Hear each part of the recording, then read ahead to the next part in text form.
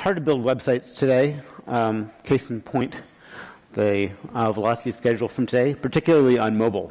Anybody been trying to use the schedule on their mobile phone to try and figure out what to go to next? We have a tool called PageSpeed Insights, which takes a website experience and turns it into actionable suggestions about how to improve it. So in this case, there's a bunch of suggestions around improving the user experience, and there's others around improving the performance. So now you can go back and hack all of your JavaScript, CSS, and images and HTML. We also have a tool called PageSpeed Optimization. So while PageSpeed Insights is a great way to see what's going on with your website and how to improve it, Mod PageSpeed is a great way to actually implement those suggestions by installing a server module, an open source server module, into your Apache Nginx or IIS server, and let it get kind of the boring stuff done for you. Some of these things are hard, like prioritize critical CSS. Some of them are kind of boring, so why not let your machines do that for you? But lesson number 1, that's not enough. So we can make the website fast automatically on mobile, particularly this one, but that doesn't make it good. So PageSpeed Insights will go into your site and say, hey, maybe you should use some legible font sizes so people can actually see this thing on mobile. Maybe you should make your tap targets large enough that people can hit them with their fingers, and set a viewport so that the thing comes scaled up correctly. Lesson number 2, mobile matters more. You can make a pretty basic website and have it come up reasonably fast on desktop. I think this website is simple enough. It should come up faster than 2.5 seconds. But to have it take more than 5 seconds to even start rendering on a repeat view on mobile, it seems like that's kind of below the bar of what I would expect for web technology in 2014. And of course, the conference supplies a great app. So you can definitely get the job done, but I think we should be able to do this job on a static website without having to go to install special software on your phone. So how do we get here? Well, one, compression counts. This site has a couple of large JavaScript files that are not even gzipped. So this is web server configuration 101. Mod PageSpeed will also kind of just do this automatically for you.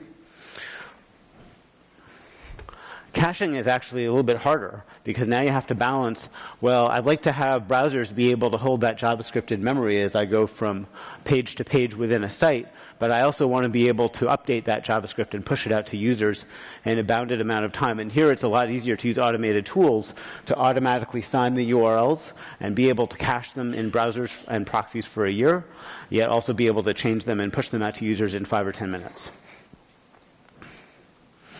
So, of course, we run web page test religiously, dive into the details, and see what's actually going on with real user agents on, that are deployed in places throughout the world, so you can see what the experience is really like under the hood.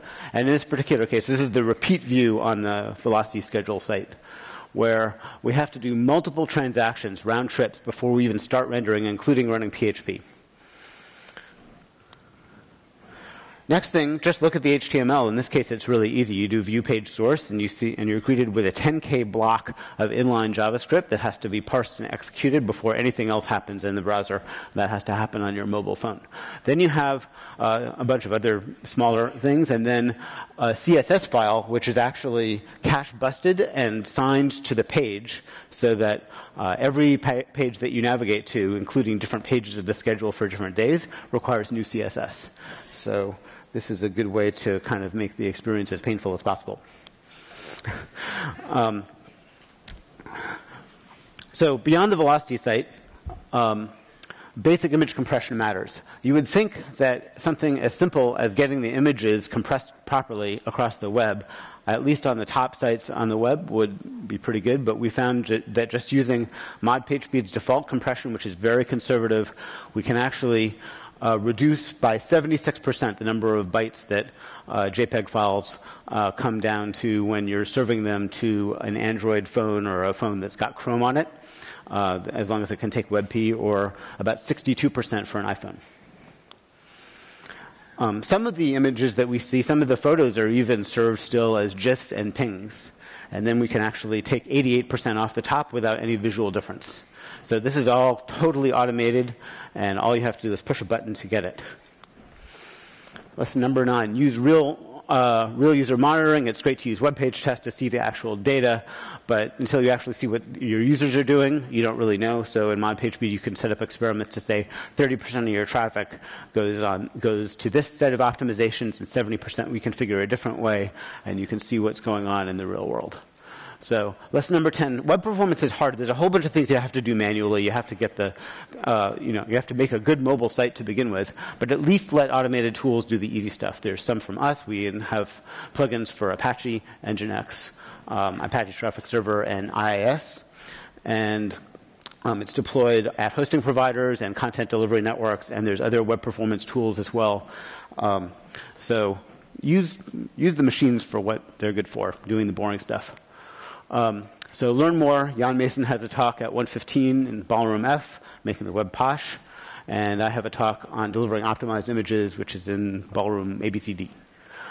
Google for PageSpeed Insights to analyze your site. Check out webpagetest.org, of course, you already know that, and modpagespeed.com. Thank you.